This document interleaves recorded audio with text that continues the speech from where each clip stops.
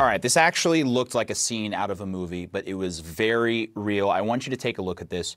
On a bridge spanning the Ohio River, a semi-truck crashes through the side of the bridge and ends up literally dangling over the water below. And in those incredible minutes that follow, a member of the Louisville Fire Department is seen lowered down by a cable and actually rescues the driver and brings her to safety. Joining me now is that Louisville firefighter, Bryce Carden, alongside his family.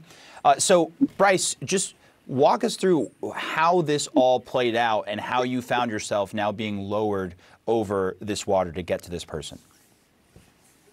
So, as I spoke on many times in the past, we train for these situations when it starts from the very beginning. Whenever we have our roles for the day, we talk about this stuff, and I was at the right moment, right time. I was the guy to go over the edge.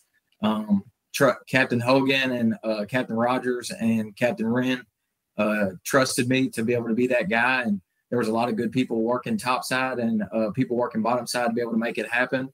And like I said, I was just the right guy at the right time and was able to execute at that time for what we had to get done. So.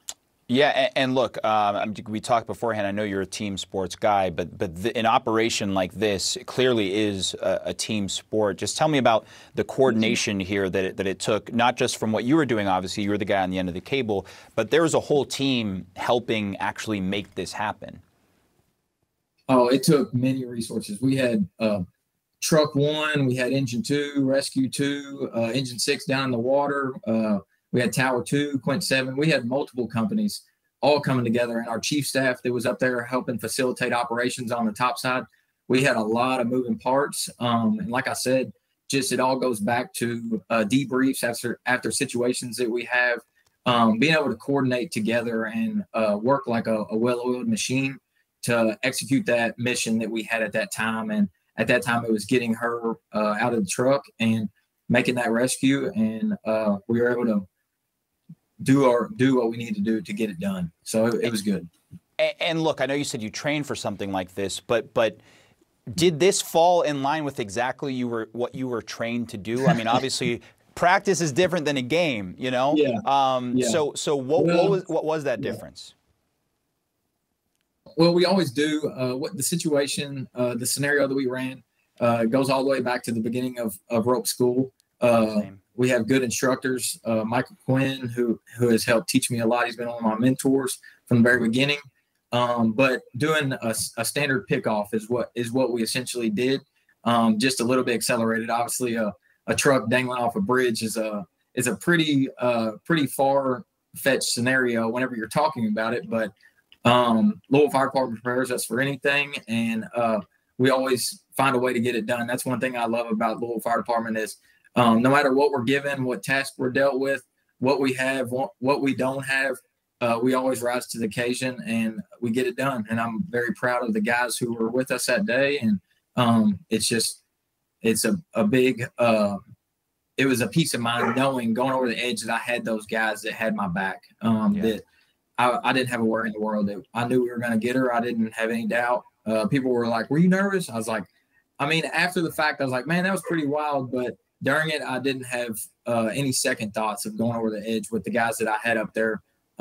They had my back. So look, I know you didn't have any thoughts of you going over the edge, but Caitlin, I don't know if you were watching when this happened, but what were you thinking when you saw, oh, I think that's actually my husband hanging over the river there? What were you thinking?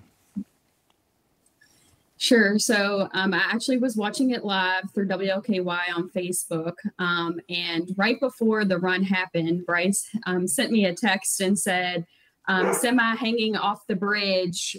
Here we go. And I was like, okay. And so I found out about at 12:39. It was kind of right after Bryce had got her out of the cab that I realized that it was him.